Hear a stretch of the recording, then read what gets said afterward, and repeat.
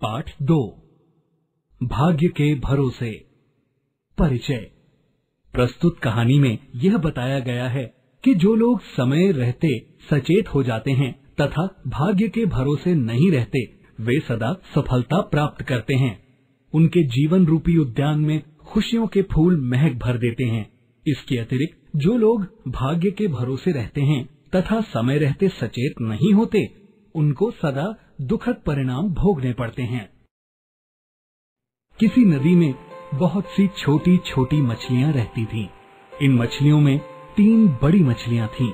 उनमें से एक का नाम हीरा, दूसरी का नाम पारो और तीसरी का नाम सुनिधि था। तीनों उस नदी में बड़े प्रेम से मिलजुल कर रहती थीं। एक दिन शाम के समय सभी मछलियां नदी के जल में उछल कूद रही थीं।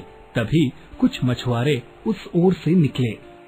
नदी में मछलियों की अधिक संख्या देखकर वे बहुत प्रसन्न हुए और आपस में कहने लगे, देखो, इस नदी में कितनी मछलियां हैं। कल हम इसी घाट पर मछलियां पकड़ने आएंगे। अन्य मछुआरों को भी यह सुझाव पसंद आया।